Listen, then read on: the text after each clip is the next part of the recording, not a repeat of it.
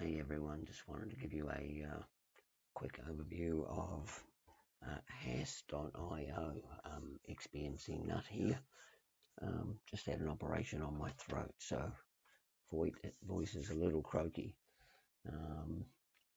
First time I've tried has.io, but it looks pretty good. It's actually running Home Assistant inside a Docker image. And I've got this running on a Raspberry Pi 2 at the moment. So you just download the image for whichever Raspberry Pi you want to install it on, and yeah, basically just used Etcher or Win32 disk imager. Pop the image on, and yeah, wait 5 minutes, and just like before, just go to your IP address, port 8123, and bang, it's up there. But what's new is that you've got the actually in the latest versions of Home Assistant, you've got this configuration groups and views here, which is awesome. You can reload your core, reload your groups, reload your automations, and restart the server, even check your config, and you can create automations here. Click the plus in the corner and add an automation. But with has.io, you've got this whole new interface, which is just awesome. So I can reboot the OS here. The supervisor sort of runs on top of the whole thing, and it allows me to restart Home Assistant from here. Shows me the version, and I'm assuming when there's a new version that will actually come up in here and allow me to update that.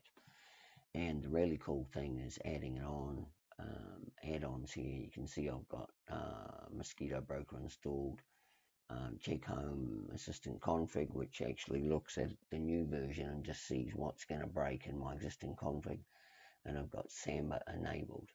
And you can actually go and click the little shopping icon there, and you can look at the built-in add-ons. So if I wanted to, I could go and install the SSH server and do that there, and it will just install it. It's a little bit of configuring because you've got to use public keys on that one. But there's quite a few add-ons there which are all ready to rock and roll. And with my ones, if I go and look at Mosquito, you get to restart it, stop it, uninstall it, and your configuration is right here. So I've got my username and password there.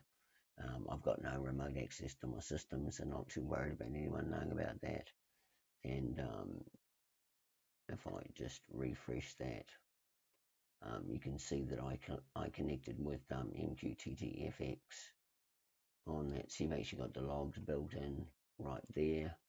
And if I go and look at Samba, you've got logs for that as well, and your configuration here, and again you can stop and restart that. So so far, absolutely loving has.io. I'm probably going to migrate my current system over to this because it's just going to be so much easier to upgrade the unit and manage all of these add-ons going forward. I haven't got much configured in at the moment. It's just auto-discovered my Chromecast devices and my Wemo switch, which I've customized. I've created a couple of tabs up the top. That's about it. But yeah, that's has.io. Loving it. Thanks for watching.